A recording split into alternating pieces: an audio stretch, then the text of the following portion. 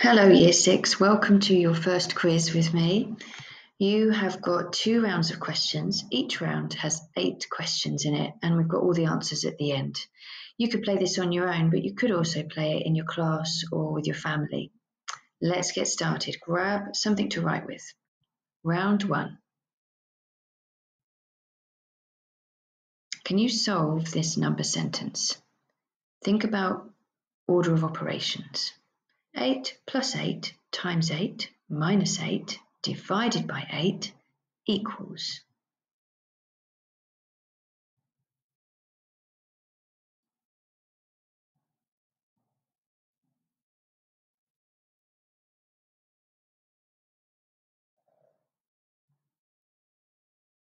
Okay. Question 2. The sun's rays tiptoed into the room. What type of figurative language is in this sentence?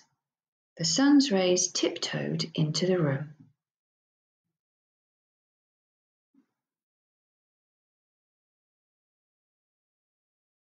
Question 3. Do you recognize this tiny little bird? What type of bird is it?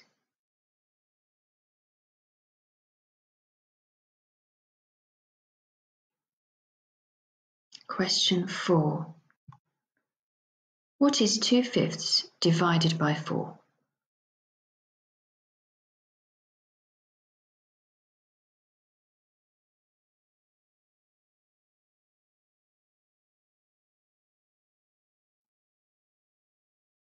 I'm going to move on, but if you would like a little bit longer to work that out, press pause now.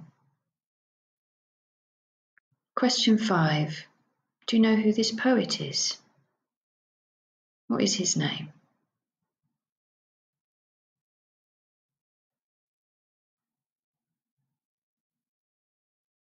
Question 6. Trainers cost £23.79 per pair. I buy 4 pairs. I pay with 2 £50 notes. How much change will I get?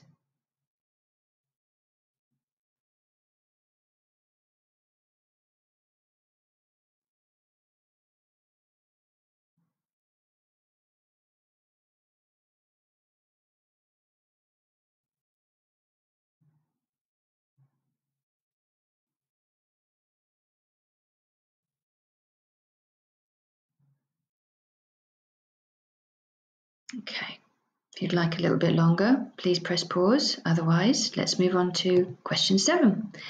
Can you correctly spell these words? Conscience, necessary, separate.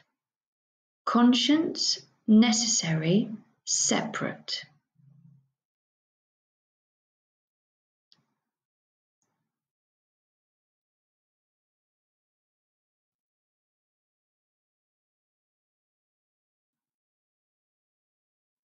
And finally for this round, question 8.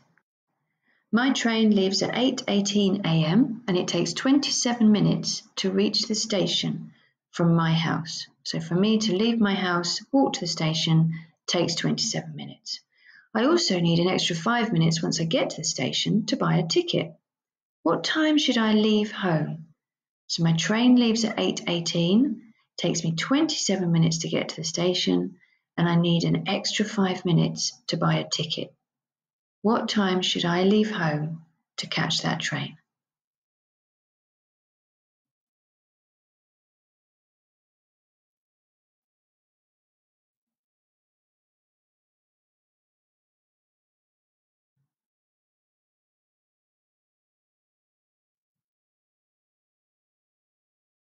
The answers for round 1 are coming up, but if you want to go back to any of those questions or pause for a bit longer on this question, please do. Round 1 answers. Question 1. Well, order of operations, or BODMAS or BIDMAS as you may know it, tells us that we need to multiply and divide before we add or subtract. So I've rewritten the number sentence having completed the multiply and divide parts. So 8 times 8 is 64, 8 divided by 8 is 1. Once I've replaced those two, having prioritised them, I then read from left to right because plus and minus are of equal importance. 8 plus 64 minus 1 equals 71. This is an example of personification. The sun's rays cannot actually tiptoe into the room. So we are giving human qualities to something that isn't human. So we could think of the word person helping us remember that that is what personification means. Question 3. This tiny little bird is a hummingbird and it is drinking the nectar in these tiny little flowers. So when we're dividing fractions, a handy way to do it is to remember keep it, change it, flip it. Now let me talk you through that if you haven't seen that before. So first things first, I need to recognise that 4 is actually the same as 4 divided by 1. If we have a whole number, we want to keep it as a whole number, but we need it as a fraction, we can just put it as over 1, because if we divide anything by 1, it remains as itself. So then I would have had 2/5 divided by 4 over 1. Now I can do my keep it, change it, flip it, my KCF. I keep 2/5 exactly as it is. I change divide to multiply, and I flip 4 over 1 and flip it upside down to become 1 over 4. Once I've done that, it's a simple multiplication of fractions. You may remember when we multiply fractions, we multiply the numerators together and then we multiply the denominators together. 2 times 1 equals 2, 5 times 4 equals 20. So we have 2/20. Even better if you manage to then simplify that to 1 over 10. Question 5. This is Benjamin Zephaniah, who wrote, you may know the poem Talking Turkeys, but he's written a huge amount of poetry, which is really incredible to read if you get the chance to have a look. Question 6. This was a 2-step problem. You needed to multiply 23.79 by 4. Remember, when we multiply decimals, we can think of ignoring the decimal point. So we could think of it as 2379 times 4 and then pop the decimal point back in at the end, depending on how many digits were after the decimal point in the question. So here there was the digits 7 and 9 after the decimal point in the question. So we need 2 digits after the decimal point in the answer, making it 95.16 or £95.16. If we pay with 2 £50 notes, well, we've given the shopkeeper £100, so we need to subtract 95.16 from £100, remembering to line up our columns, remembering pounds and pence. So we will need a decimal point in that £100 with 2 zeros, and then it's a case of exchanging all the way along from the 1 to get an answer of £4.84. Conscience, necessary, separate. 3 tricky words.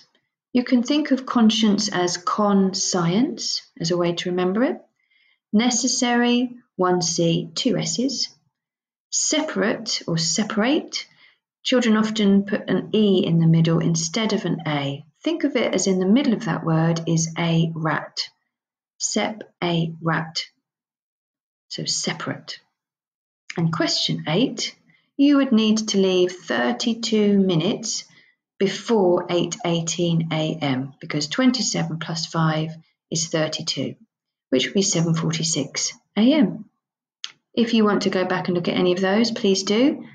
But otherwise, add up your scores, compare with your friends, and then we're going to move on to round 2.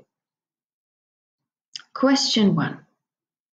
The dragon's breath scorched the marshmallow. Can you rewrite this sentence using the passive voice? This sentence has been written in the active voice. Can you rewrite it in the passive voice?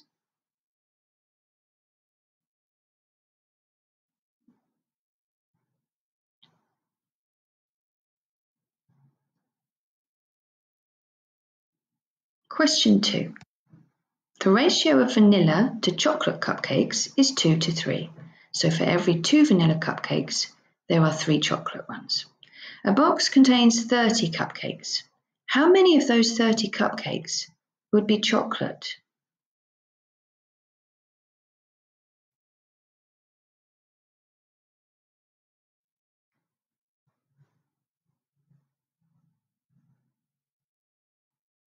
Pause if you would like longer. Question 3. In which part of the river does the water flow fastest? Upper, middle or lower course?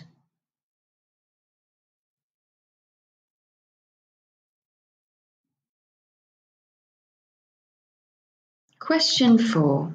Which of these is smaller, 15% of 60 or 3/8 of 24? You might need a little bit of time to work this out, so press pause now to calculate this. Okay, question 5. Do you know whose self-portrait this is? So who painted this picture of themselves? Which artist?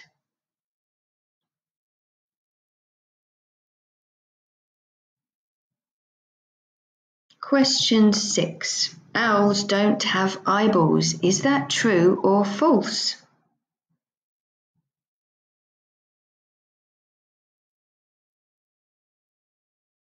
Question 7. Can you unscramble this determiner? So you've got a 6-letter word. If you rearrange those 6 letters that you've been given, you can spell a common determiner.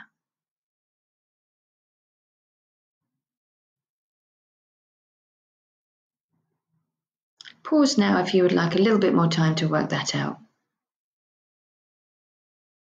Question 8. Victor is Y years old.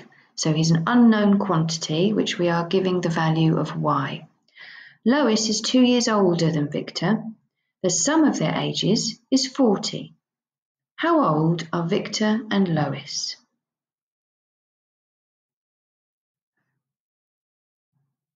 Press pause now if you would like some thinking time. Okay, time for the answers of round 2. Here we go. Question 1. We wanted to rewrite this sentence in the passive voice. So the marshmallow was scorched by the dragon's breath. So if you think of a sentence having a subject and an object, the subject being the noun that is doing something, and the object being the noun that's having something done to it, you can see that in our passive voice sentence, the object has switched to the front of the sentence. So the marshmallow is the noun that is having something done to it. And you will find in passive voice sentences that this goes at the front usually, and we see often the words was by in passive voice sentences. Question 2. So a bar model would help you with this. You can think of my 5 cupcakes lined up there as being a bar model. I've got 2 parts and 3 parts. 2 parts of vanilla, 3 parts of chocolate. I have 5 parts in my bar model altogether. There are, in a unit of 2 to 3, there are 5 parts altogether. If I think about how many parts of 5 there are in the number 30, there are 6. So I could repeat this diagram of 2 to 3 6 times to create 30 cupcakes altogether. If I did that, I would find that 3 times that 6 times would be 18 cupcakes. So there would be 18 chocolate cupcakes. The upper course of the river has the fastest flow. It often has the greatest gradient difference, and so water flows quickly down a steeper gradient. This was actually a little bit sneaky. It was a trick question. They're equal. They are both equal to 9. Quick way to work out 15% is to find 10% by dividing by 10. 10% of 60 is 6, and then 5% is just half of 10%. So that would be 3. So you would have 6 plus 3 is 9. 3/8 of 24, well, we would need to divide 24 by 8 and then multiply that by 3, which would also give us a value of 9. This was Frida Kahlo's self-portrait. Actually, owls don't have eyeballs. They have something called eye tubes. A determiner, remember, is a word that we can place in front of a noun to tell us which noun or whose noun or how many. And in this case, it's the word plenty. Final question, a little bit of algebra, a little bit simple algebra. So we can think of Victor being y years old. So we could then express Lois's age as y plus 2 because she's 2 years older. We know that when we add Victor and Lois's age together, it equals 40. Well, we've got an expression for Victor's age, it's y, and we have an expression for Lois's age, that's y plus 2.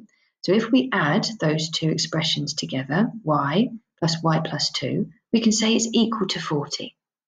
Then we want to collect like terms together. So we've actually got 2y plus 2. We've got y plus y, which makes 2y plus 2, still equal to 40.